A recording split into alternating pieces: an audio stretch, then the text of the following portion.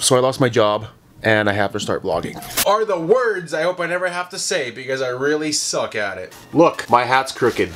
My hat's crooked. If it's on my head, you can tell it's crooked. If I put it like this, it's straight. Because the bill or the visor is not symmetrical with the crown. That you got that much space between there and the mesh, the crown and the mesh, and on this side you have way more room, way more spacing between the mesh and the crown. What the hell, Under Armour? This is a $35 hat. Still gonna wear my hat though. So I have a series of pictures I took while building my garage. I know I should have made a video, but I didn't. I didn't know I was gonna actually make a video of my garage build, which is quite ironic that I'm actually making one right now. So starting off with my sketch here that I drew not only for myself but for the city planning department as a reference to the structure in relation to the house and property lines and backsets and whatever. All these points have to be mentioned in the drawings that you present to the city and planning department before they give you the permit. The permit itself, where I live, cost me 212 Canadian dollars. So with that said, we'll move on with the video here. This is actually me on a ladder. This is my brother here in the pink hard hat. I was very ill-advised from somebody. We kind of MacGyvered up a ladder on top of the roof shed. Unfortunately, the force of the tree overcome the force of my brother, and the tree actually flopped over the fence and into the back lane. There wasn't anybody driving. Okay, this is the shed that was there when we first moved in. We tore that down. It was a 10 by 8 shed. It was fairly small. Yeah, that's the stump from that tree, which was growing on top of the slab and under the slab, and that was a pain in the ass to get out. Here we got my dad helping me out with the jackhammering and the removal of the slab. We got the slab removed here already. Thankfully for my boss here let me out this trailer so we could haul a bunch of concrete and a bunch of sand out of here. There's tons. I actually have a receipt here I'll put up on the screen. So after everything's said and done, we hauled 5 loads of a mix of concrete, sand, and mud, adding up to 12,420 kilograms, or in pounds, 27,000 pounds or something. Okay, so after many attempts of removing the stump with my truck and a shovel and just tools that would not get it out, we had to rent this excavator, this mini excavator, to get it out. Took it out no problem. Here's me with the mini X. Actually, the most expensive part of the preparation of this job was renting out this excavator. Luckily, I knew how to operate it. We got the stump out. Here's a different perspective of the garage. Slab, foundation dug out. I dug out the footing here. So in this picture, you actually have a clear perspective of what's actually going on. So this is actually the perimeter of the foundation, and this height here on the 2x12 is top of a curb, the top of the 6-inch curb that I have. You can do whatever you want. You don't have to have a 6-inch curb on your slab, but I opted to do it in that fashion.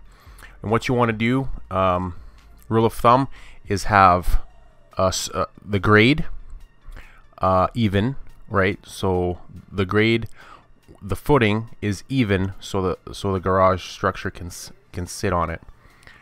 And you want to have, rule of thumb is you want to have this sloping. In my case, I have a 4-inch slope from the back of the wall here to where the driveway begins in the garage door.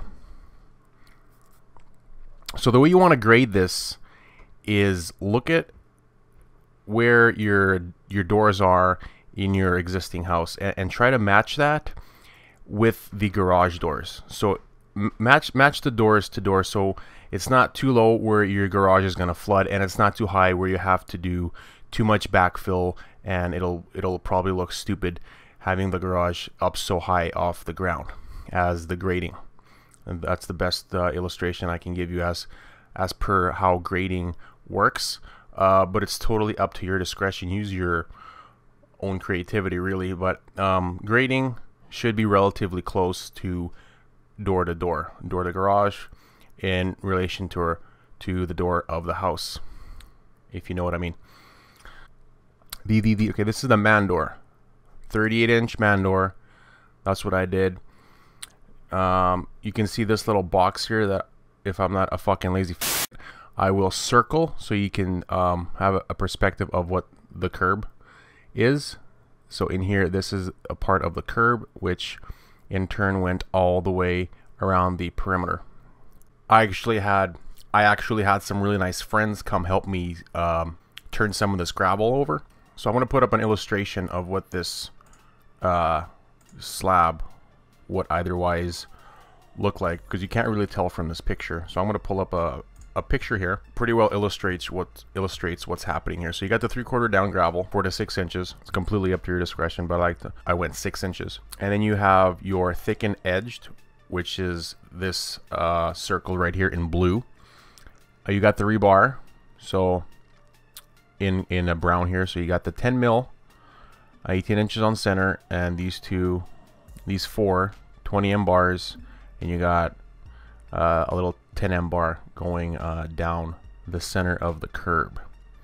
And this is considered a monolithic slab if you were to pour this all in a single pour. To simplify what a monolithic slab is, it is essentially a foundation system constructed as a single concrete pour that consists of the concrete slab with the thickened edged portions of the slab, as opposed to having the foundation or the thickened edged or the grade beam poured first, and afterwards coming and pouring the slab separately. But we're not going to go into much detail with that. You can see that I have my PVC Schedule 40 conduit sticking up from the center of the curb through the concrete. That's for the electrical wire that's I'm going to run through the house, and that goes down roughly 2 feet below grade, below the grass. Next day, I actually waited just a couple days to strip the forms out. Did a little bit of backfill. I just did a little bit of quarter down clean right up against the concrete, because I didn't want to fill it directly, have it direct in contact with the soil. I actually waited a few weeks to start the framing, and over here you can see we started with the gable end. This wall is actually the garage door, the overhead door. It's out of 2x6. This wall in particular was built out of 2x6, but the rest of the garage was 2x4 framing. We lifted it with the truss already in and sheeted. Makes our life much more easier as opposed to having to figure out the truss. Well, it's still manageable to do the trusses, but I find it much easier to include the truss already on the gable end, plywood, and that way that's out of your hairs and you don't have to worry about that anymore. Got a picture here of the garage practically completed. This was already mid-afternoon. Took us about, I don't know, 3/4 of the day to build this. So that's the man door, and that's the 64-inch high window. Only got one window in this garage. So remember, this is a 22 by 18 foot garage, 18 wide by 22 deep. Forgot to mention that it's 18 wide by 22 deep. Here's some shots of the inside. As you can see, that gable end does not come with those in-betweens 2x4s, so you would have to include that for inspection approval. Overkill on the headers here. I went 2x10 or 2x8. I think I had some leftover 2x10, so I utilized the leftover 2x10 over top of the window, over top of the door. Hey, it's not good unless it's overkill. in my mind. Full length 18-foot 2x12 3-ply for the overhead. This is a must. Don't try to cheat your way through this because they will find you, and who wants scap pieces up there anyways. Make sure these lintels, if they're not full length LVLs, they have to be full length. If they're not LVLs, make sure they're at least 3-ply 2x12 for a 16-foot overhead door. Don't fuck around with this shit. This is important. We got the roof. I didn't get any shots of the roof. Or did I? I had a video here. I don't know what happened to it. So this is the fascia that we managed to do this in a funny way, but it still worked out. Yeah. I would have preferred if the plywood went over top of the fascia board as opposed to the fascia board being flush with the plywood. I know you guys are gonna give me heck in the comments below, but that's just the way that it worked out. Worked out good. All the drip edge and all that, and the shingles cover that, and it's pretty solid. I'm not too worried about that. So we also did some soffit work here. I did a 12-inch overhang. So we just cut pieces of soffit to 12 inches and installed them. We didn't go about doing a bird box. We just offset the soffit so we would eliminate the need for a bird box. I think that looks much cleaner as opposed to using the bird box method. This was shingling day. I got my brother on the roof helping me out with the shingles. As you can see from, I don't have a better, I think I do. We got a steel frame and a steel door, commercial steel frame door, whatever. They're the Barkwood GAF laminated shingles, but we had to run all of the drip edge all the way around. I only have one roof vent. At this point in time, I wasn't sure if I was going to insulate the garage and vapor barrier it, but I have since started insulating, so it's going to be an insulated heated garage hopefully by next winter. Where was I? Okay, garage door. I don't have installation of the garage door, but essentially how this works is that these come in 4 panels. You start with the bottom panel. Obviously, you level off the bottom panel. You put one track in on one side. You put one panel in, level off that panel, and you work your way up with the rest of the panels. Once you have all the panels in, you will install the other side of the track, and so on and so forth. It's pretty straightforward. Just to make sure it's all level and tighten the screws. Real tight. Did some flash work here. Some quick flash work. I got these custom made flashings from Alair Metal. Relatively cheap price. I think I paid 250 bucks. I know that's not cheap, but you get what you pay for. It's good quality. I think it's 19 gauge. 24 gauge? I'm not sure. I think it's 24 gauge actually. I think it's 24. Did some custom metal bending work here. You're not going to see any of this after the siding's on, so I like attention to detail. I wouldn't necessarily call this professional work, but it's pretty slick. It's pretty slick if you ask me. Pretty dope. Moving on, what am I going to show you here? I Tyvek the whole building before winter. Next up is the electrical. I started some electrical here. Here's that PVC conduit that I mentioned earlier. When we poured the slab, it's coming up through the panel.